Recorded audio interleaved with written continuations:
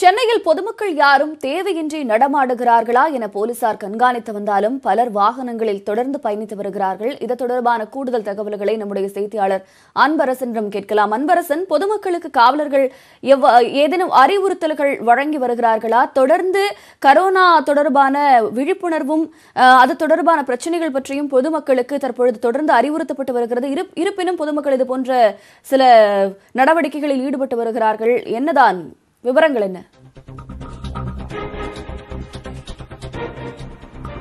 நிச்சயமாக ஷமினா, அதாவது 144 தடை உத்தரவு இன்று 2ஆம் நாளாக இருந்து வருகிறது. இந்த நிலையில் சென்னை முழுவதுமே போலீசார் தீவிர கண்காணிப்பில் ஈடுபட்டு வருகின்றனர். குறிப்பாக பொதுமக்கள் யாரும் வெளியே வரக்கூடாது என போலீஸ், காவல்துறை ஆணையர் மற்றும் மாநகராட்சி ஆணையர் நேற்று கேட்டுக்கொண்டிருந்தனர். அதே வேளையில் யாரேனும் வீட்டை விட்டு வெளியே வந்து பொதுவெளியில் நடமாடினால் அவர்கள் மீது கடுமையான நடவடிக்கை எடுக்கப்படும் என காவல்துறை ஆணையர் ஏ.கே. விஸ்வநாதன் அவர்கள் எச்சரித்திருந்தார். குறிப்பாக 5 நபருக்கு மேல் யாரேனும் வெளியே வந்து பொது இடத்தில் நின்றால் அவர்கள் மீது தக்க நடவடிக்கை எடுக்கப்படும் என அவர் எச்சரித்திருந்தார். இந்த நிலையில் 2ஆம் நாளான இன்று மிக அதிகமான அளவில் பொதுமக்கள் நடமாடுவதை நம்மால் காண முடிகிறது. தற்போது நாம் சென்னை அண்ணா சாலையில் நாம் இருந்து கொண்டிருக்கிறோம். நேற்று முதல் நாள் என பொதுமக்கள்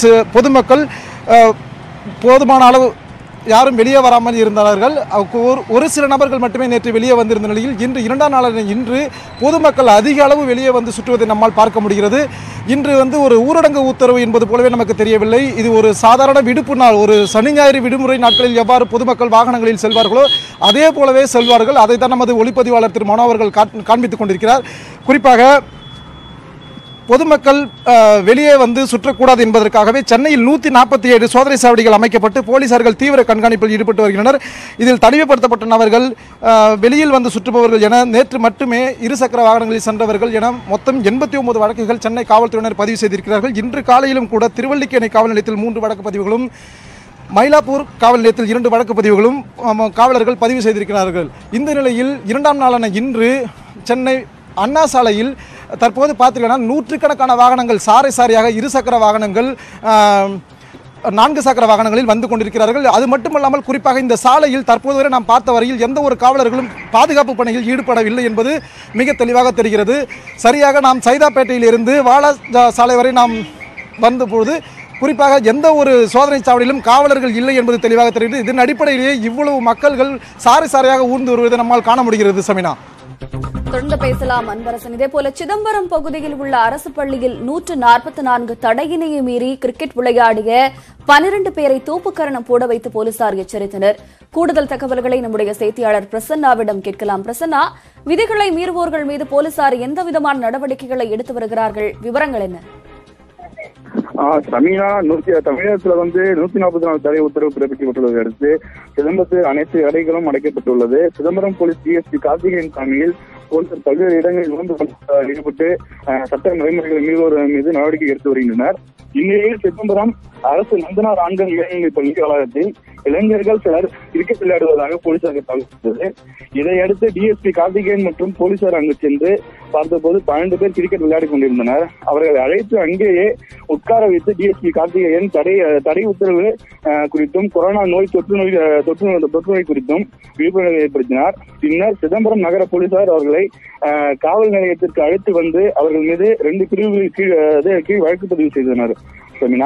இதையடுத்து 12 பேரையும் போலீசார் எச்சரித்து தேவையில்லாமல் மீண்டும் இடையே நடமாடினால் வழக்கு பதிவு செய்வோம் என கூறி அனுப்பி வைத்தனர். சமினா,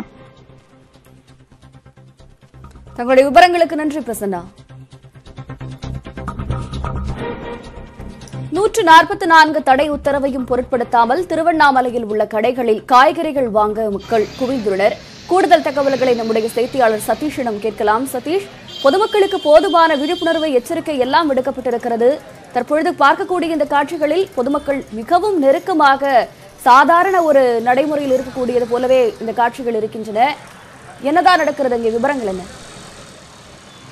கட்டாயமாக திருவண்ணாமலையில் கொரோனா வைரஸ் எதிரொலி பரவலை தடுக்கும் விதமாக 144 தடை உத்தரவு 2வது நாளாக இன்று கடைபிடிக்கப்பட்டு வருகிறது. திருவண்ணாமலை நகரில் கடந்த 24ஆம் தேதி மாலை முதலேயே நகரில் உள்ள அனைத்து முக்கிய வழித்தடங்கள் அனைத்தும் அடைக்கப்பட்டு 104 தடை உத்தரவு அமுல்படுத்தப்பட்டுள்ள நிலையில் அத்தியாவசிய பொருட்கள் வாங்க மட்டுமே அதாவது காய்கறி கடைகள், பழம், பால் மற்றும் கடைகள் மட்டும் திறந்திருக்க வேண்டும் என அரசு உத்தரவிட்டது. இதனை பொதுமக்கள் தங்களுக்கு சாதகமாக பயன்படுத்தி கொண்டு அத்தியாவசிய பொருட்கள் வாங்குகிறேன் என்ற பெயரில் நேற்றும் குமரகோவில் மற்றும் மண்டித்தெரு, பத்ராஜா கோவில் உள்ளிட்ட தெருக்களில் ஏராளமான நூற்றுக்கணக்கான பொதுமக்கள் எந்த விதமான விழிப்புணர்வும் இன்றி முகக்கவசம் கூட அணியாமல் சாரசாரையாக காய்கறிகளை வாங்கி சென்றனர். அது இரண்டாம் நாளான இன்றும் தொடர்கடியாகத்தான் இருக்கிறது. நேற்றே காவல்துறை துணை கண்காணிப்பாளர் அண்ணாதுரை கடைகளுக்கு அந்த வியாபாரிகளை அழைத்து ஒரு வீதிகளில் ஒரு குறிப்பிட்ட 10 கடைகள் மட்டும் திறக்க வேண்டும் என பல முறை வற்புறுத்தியும் அவர்களுக்கு கூறியும் அவர்களும் மதிக்கவில்லை என்றே கூற வேண்டும். குறிப்பாக பொதுமக்கள் இந்த 21 நாட்கள் ஊரடங்கு உத்தரவு என்பதால் பொருட்கள் கிடைக்குமோ அத்தியாவசிய பொருட்கள் என்ற பீதியில் அவர்கள் தங்களுடைய அந்த விழிப்புணர்வு கூட இல்லாமல் முகக்கவசம் இல்லாமல் கை குழந்தைகளுடன் காய்கறி வாங்கும் நிலைதான் திருவண்ணாமலையில் நீடிக்கிறது.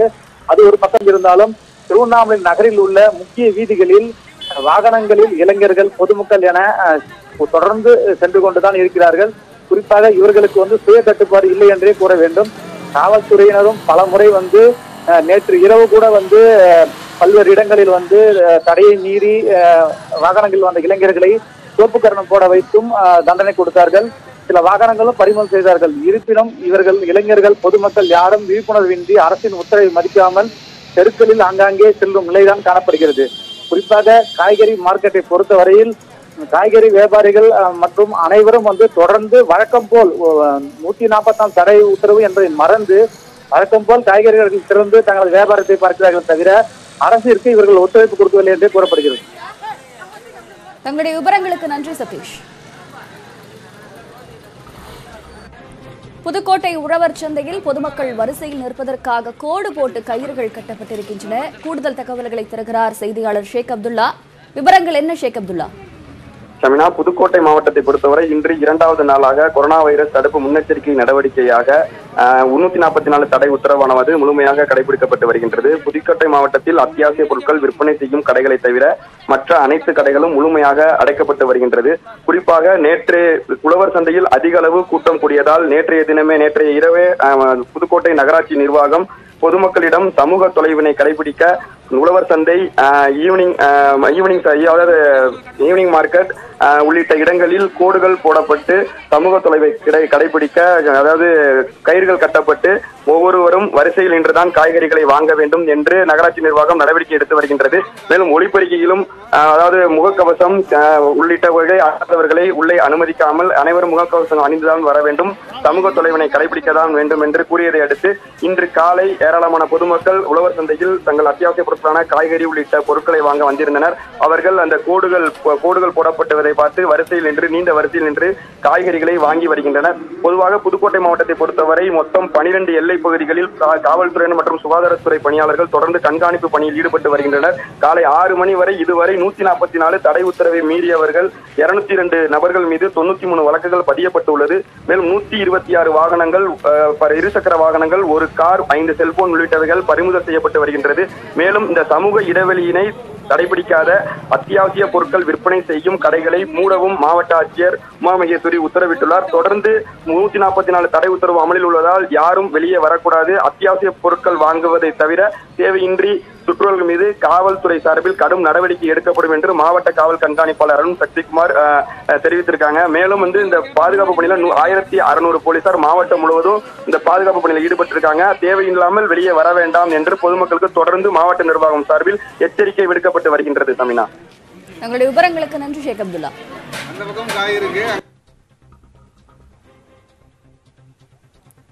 முழு ஊரடங்கு உத்தரவை அடுத்து மக்கள் பொது வெளிகளில் கூடுவதை ஹெலிகாம் மூலம் கண்காணிக்கும் பணிகள் நாகர்கோவிலில் நடைபெற்று வருகின்றன. விவரங்களை செய்தியாளர் சரவணனிடம் கேட்கலாம். சரவணன், தற்பொழுது எந்த பொதுமக்கள் அதிகமாக நடமாடுவதை கண்காணிப்பதற்காக எந்த மாதிரியான நடவடிக்கைகள் மேற்கொள்ளப்பட்டிருக்கின்றன? வணக்கம் சமினா. அதாவது இந்த கொரோனா வைரஸ் தொற்றினுடைய சங்கிலி தொடரை தடை செய்வதற்காகவும் அதே போன்று இந்த வைரஸினுடைய தாக்கத்தை கட்டுப்படுத்தவும் வேண்டி மக்களை வீடுகளிலே இருப்பதற்காக தமிழகம் முழுவதும் 144 தடை உத்தரவானது பிறப்பிக்கப்பட்டிருக்கிறது. அந்த வகையில் பார்த்தோமானால் எந்தவித அச்ச உணர்வும் இன்றி பல இடங்களில் பொதுமக்கள் ஒன்றாக கூடுவதும் அதே போன்று மார்க்கெட் பகுதிகளில் மக்கள் கூடி சென்று பொருட்கள் வாங்க போவதுமாக நாம் பார்க்க முடிகிறது. இந்த சூழலில்தான் காவல்துறையினர் மிகவும் கண்டிப்போடு இந்த விஷயங்களை கவனித்து வருகிறார்கள். இருப்பினும் இந்த கன்னியாகுமரி மாவட்டத்தை பொறுத்தமட்டில் பல பகுதிகளில் மக்களுடைய நடமாட்டம் குறைந்து இருந்தாலும் கூட ஒரு சில சந்திப்புகளில் இருசக்கர வாகனங்களில் செல்பவர்களும் அதே போன்று இந்த மீன் மார்க்கெட் போன்ற சந்தைகளில் இந்த கூடுபவர்களும் இருக்கத்தான் செய்கிறார்கள். இதனை கண்காணிக்கும் விதமாக காவல்துறையினர் எல்லா பகுதிகளிலும் ரோந்து பணியில் ஈடுபட்டிருக்கிறார்கள். சில சந்திப்பு பகுதிகளில் இந்த இருசக்கர வாகனங்களில் வருபவர்களை தடுத்து நிறுத்தி அவர்களுக்கு அறிவுரை கூறுவது மட்டுமல்லாமல் விழிப்புணர்வு குறித்து அவர்களை தெரியப்படுத்தவும் வேண்டி இந்த காவல்துறையினர் பல்வேறு ஈடுபட்டு வருகிறார்கள். இந்த சூழ்நிலையில் தான் தற்போது கன்னியாகுமரி மாவட்ட காவல்துறையினர் இந்த ட்ரோன் மூலம் ஒரு 10 ட்ரோன்கள் மூலம் 10 இடங்களில் இவர்கள் இந்த கண்காணிப்பு பணியினை தீவிரப்படுத்தி இருக்கிறார்கள். குறிப்பாக இந்த நாகர்கோவில் மாநகர பகுதி, அதே போன்று மார்த்தாண்டம், குளச்சல், களியக்காவிளை உட்பட 10 இடங்களிலும் கடலோர பகுதிகளிலும் இந்த கண்காணிப்பு பணியானது நடைபெறுவதாக கண்காணிப்பாளர் அவர்கள் கூறியிருக்கிறார்கள். இந்த பணிகள் மூலம் அதிகமாக இந்த மக்கள் கூடக்கூடிய அந்த பகுதிகள் போலீசார் விரைந்து நடவடிக்கை மேற்கொள்ள மிக உதவியாக இருக்கும் என்கின்ற ஒரு நோக்கத்தில் தான் தற்போது இந்த ட்ரோன் மூலம் கண்காணிப்பு பணியானது ஏற்படுத்தப்பட்டிருக்கிறது. இதன் காரணமாக 144 இந்த தடை உத்தரவு பிறப்பிக்கப்பட்ட பின்னரும் தெருக்களில் உள்ள பகுதிகளில் கூட கூடும் நபர்கள் மீது கடுமையான நடவடிக்கைகள் மேற்கொள்ளப்படும். இது காவல்துறை மூலம் இந்த கடுமையான நடவடிக்கைகள் மேற்கொள்ளப்படும் என்கின்ற ஒரு விஷயத்தை மாவட்ட காவல்துறை கண்காணிப்பாளர் தெரிவித்திருக்கிறார். அதே போன்று நேற்று மட்டும் இந்த மாதிரியான பகுதிகளில், அதாவது இருசக்கர வாகனங்களில் வந்தவர்களானாலும் சரி, இந்த தெருக்களில் வந்தவர்களானாலும் சரி, இந்த மாதிரியானவர்கள் மீது ஒரு 11 வழக்குகள் பதியப்பட்டிருக்கிறது. இந்த மாவட்டம் முழுவதும் 11 வழக்குகள் பதியப்பட்டிருக்கிறது. அதே போன்று வெளிநாடுகளிலிருந்து இங்கு கன்னியாகுமரி மாவட்டத்திற்கு வந்தவர்களாக தனிமைப்படுத்தப்பட்டிருக்கக்கூடியவர்கள் சுமார் 3600 பேர். இந்த 3600 பேரும் வீடுகளில் தனிமைப்படுத்தப்பட்டு இந்த சுகாதாரத்துறை அதே போன்று காவல்துறையினர் மூலமும் கண்காணிக்கப்பட்டு வருகிறார்கள். உலகம் முழுவதும் கொரோனா மிக வேகமாக பரவி வரும் நிலையில் தமிழகத்தை பொறுத்தவரை இன்று நிலவரம் 26 அதிகரித்துள்ளது. தொடர்ந்து கரோனா பரவலை தடுக்கும் விதமாக தமிழக அரசு பல்வேறு விழிப்புணர்வுகளையும் ஏற்படுத்தி வருகிறது. இருப்பினும் பொதுமக்கள் தங்களுடைய அன்றாட நடவடிக்கைகளில் தமிழகத்தின் சில பகுதிகளில் ஈடுபட்டு வருகிறார்கள். இதுகுறித்த விவரங்களை எம்முடைய செய்தியாளர்கள் தமிழகத்தின் பல பகுதிகளில் இருந்து வழங்க கேட்டோம். செய்தியாளர்களின் விவரங்களுக்கு நன்றி. இடைவேளைக்கு பிறகு செய்திகளை தொடர்ந்து பார்க்கலாம்.